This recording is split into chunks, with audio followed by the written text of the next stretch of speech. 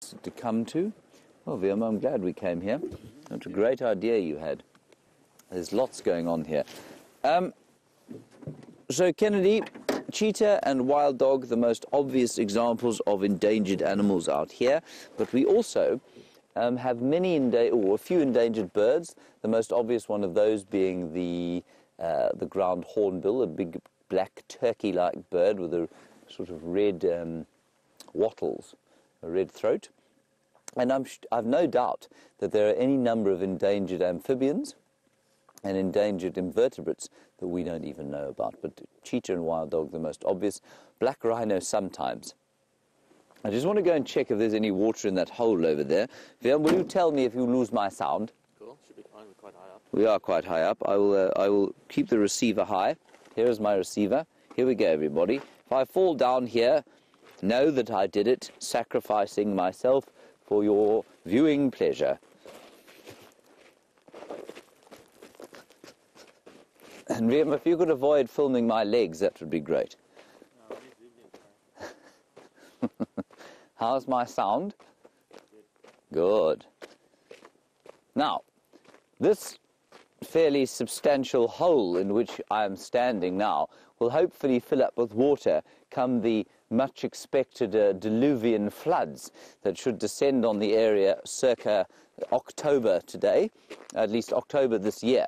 But in the meantime, there is water flowing under the surface in theory. Not there. You still hearing me, Liam?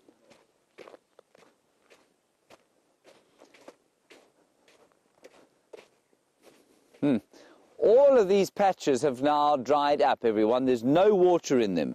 You can just see a little bit of moisture seeping to the surface, but there's no water.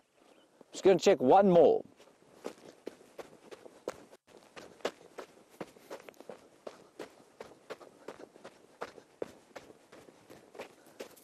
Can you still hear me, Viam?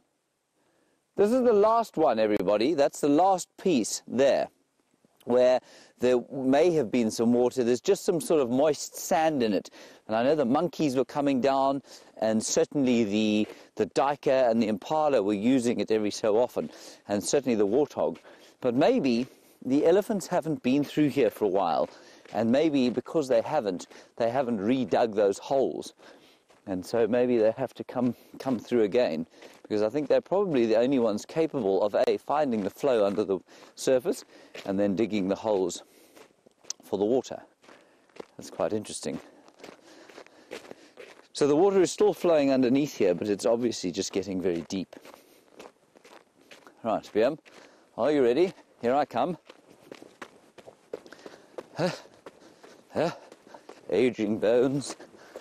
Aging muscles. There we go. I made it, Viam. Oh, you were so amazed. I am, with your athletic ability. That is a